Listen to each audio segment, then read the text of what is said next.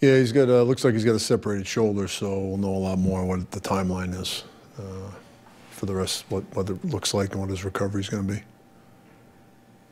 Was when you guys kind of hit the gas after the first period, was it just, I'm sort of quoting your guys here about patience and it's only a matter of time?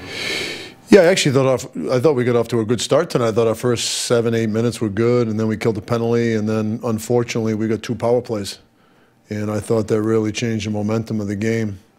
So it really deflated us, and they jumped on us, and that 3-minute sequence left a very sour taste in our mouth going into the second period. But I give our guys a lot of credit because we kept playing, we shook it off, and I thought our power play got better and better each time we got one. That second to last one was the best one we had.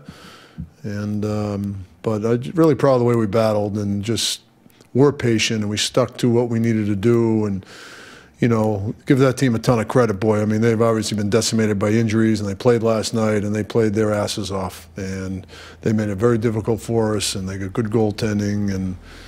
But I was just really proud of our guys, the way we battled and how we found a way to win.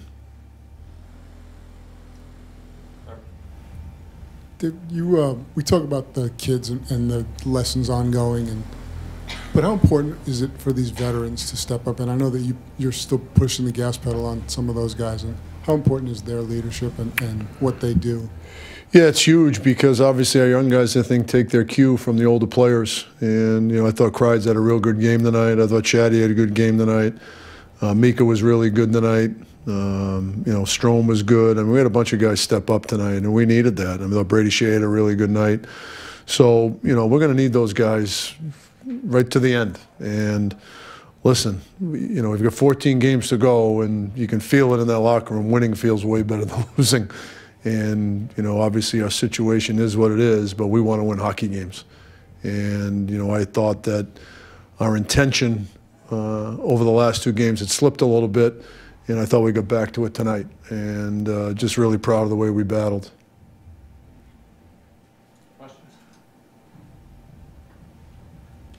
Is Kreider just an attention thing, or?